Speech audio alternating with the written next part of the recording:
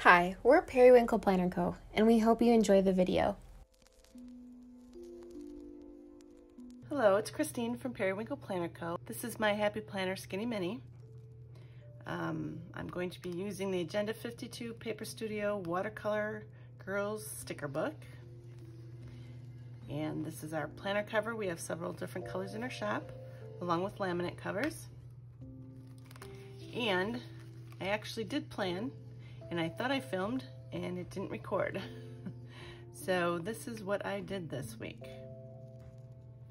For April 13th through the 19th, I based this spread off of this girl, and I chose the stickers from this book that coordinated the flowers, flowers, flowers. And then I just took the colors from her dress, the blues and the greens, and I just kind of balanced each side out. I took the blue, put the blues here, so I put blues here, blues, and then I have circles on each side to balance it out. I have these icons to balance it out, and this pink foil is also in here and in here. And I just kind of stuck the stickers down, and that's how I did this week. I had it stuck on these planner guides that I had made in a previous video that I cut down from the classic size Happy Planner guides that came out. And it's working pretty well for my videos, except I've noticed that it's taking some of the film off, whatever's on here. So I'm not sure how long these are gonna last.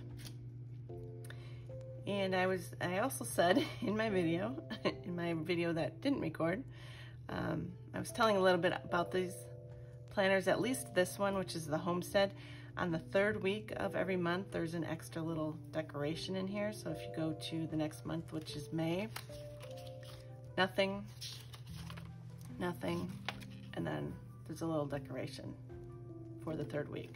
So this week happened to have this leaf, and I just left it here. See, otherwise, look at next week, it's blank. I could do a little flip through, I guess, for you to show you that I've been using this since the beginning. It is my purse planner, so I do use it for appointments and take it with me when there is somewhere to go. But lately I've just been still decorating every week because I enjoy this little itty bitty layout and I enjoy these stickers. And I thought maybe it would help people who also have this planner to see different ways that you can decorate it and use it. This was the first week. This was Happy Planner. This was Agenda 52. Happy Planner. Happy Planner. Agenda 52. The end of February. This was Agenda 52. Agenda 52. Agenda 52. Happy Planner. Into March. This was a combination of Happy Planner and Agenda 52. This was Happy Planner. Agenda 52 Seasonal.